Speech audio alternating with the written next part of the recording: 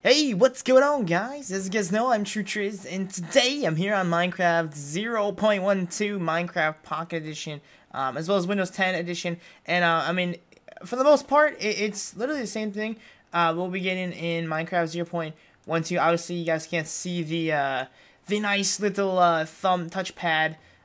Thumbs, analog, stick thingamabobber on the left part of my screen. But for the most part, it's literally the exact same thing. It's pretty sweet to be able to actually play the 0.12, or I should say, updates ahead of time before I get on the iOS device. Because I'm not on the Android device. I have an Android device on Minecraft, but I can't record. I can't show you guys anything about that. So it's kind of a bummer.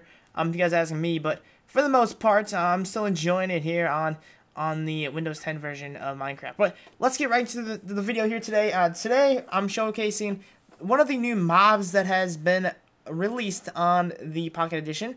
Iron Golems, as well as the Snow Golems as well. So, fun facts, you can actually like kill other mobs with these things. And they're like your personal bodyguard. They're kind of like a little puppy or a wolf, you guys would ask me once you guys tame them. But they're pretty sweet. So this is a very basic tutorial. If you guys don't know this thing, it's literally like Minecraft 101. I have to admit to you guys. But basically, if you guys are new to Pocket Edition, or if you guys are playing Minecraft Pocket Edition, it's the only version you guys have, you guys are probably not too familiar with how to make it. So what I actually did was I get the block of iron, made a little like cross figure right here, and then get a pumpkin, and then throw the pumpkin on top, and then voila, here we go. You have the Iron Golem. What's up, buddy? What's up? How's it doing? And then you can actually use these things, and they can actually attack other mobs like spiders and cool things like that too. So it's pretty sweet if you guys ask me. They're pretty fun to use if you guys or if you have an extra couple blocks of iron you guys just want to get rid of. You guys can make these things. This guy's taking some damage. I'll quick, put you out of misery here. You know what? Instant damage? No.